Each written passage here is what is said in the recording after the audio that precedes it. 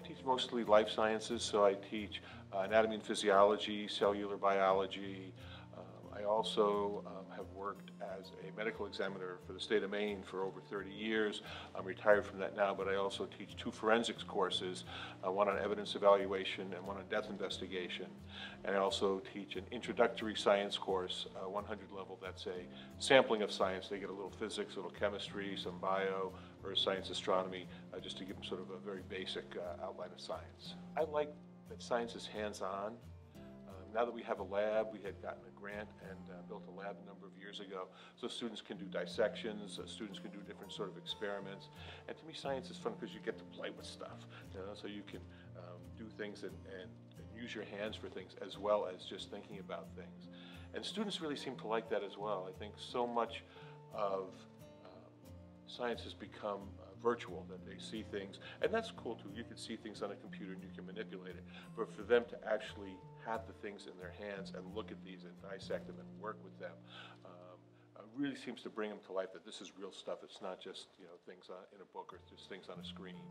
So when we're studying the heart, I bring in stethoscopes so they can listen to their heartbeats, and then when they do a dissection, they can see the parts of the heart that make the sounds that they heard listening to heartbeats. They can do their own EKGs. We set up a lab station where they can do EKGs. When we're doing the nervous system, I bring in my ophthalmoscope. They can actually look into each other's eyes, look through the pupil and see each other's retinas. And so they get to see what we on the medical side are seeing when we're examining them. So they get to see what their retina looks like, see what their tympanic membranes look like.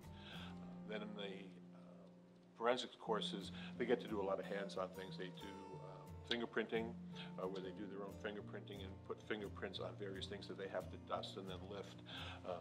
And probably the thing that makes them gets the most press is when we do explosives in the forensics study. We actually have a small explosives demonstration outside where I take them out and we blow some stuff up with permission from the police department. And they get a big charge out of that. And it's educationally, they actually learn something about how explosives work, how those things work. So always trying to come up with fun ways for students to do things, but that also demonstrate and teach them something. So it's a hands-on learning experience. So I am trained as a physician. I was a board-certified family physician. I had my own private practice for a while, so I can draw on that. And I've also been a medical examiner for the state of Maine since the early 80s. So as I was wrapping up my career there and getting to the end of practicing and wanting to retire and doing something different, I always enjoyed teaching. And in my practice, I would do a lot of teaching. I had done some adult health education when I was in practice.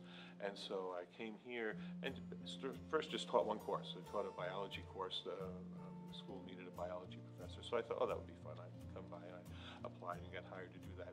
Really enjoyed it. And the students liked the class.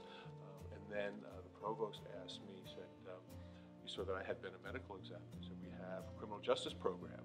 I'd be willing to put together a forensics course for that. I said, well, certainly, I would do that. That'd be fun. And so I did that. And that was a number of years ago, sort of at the height of the CSI craze on TV. And the students just loved that. And I ended up actually expanding that to 2 courses. So now I have a different course each semester. And having been in the field, when I'm teaching anatomy or physiology or I'm teaching other classes, it allows me to draw on some of that and tell the students some various stories to expand on things, and they enjoy that too. Just to be able to hear, it's not just from a textbook, but this is what it's like in the field to do these things.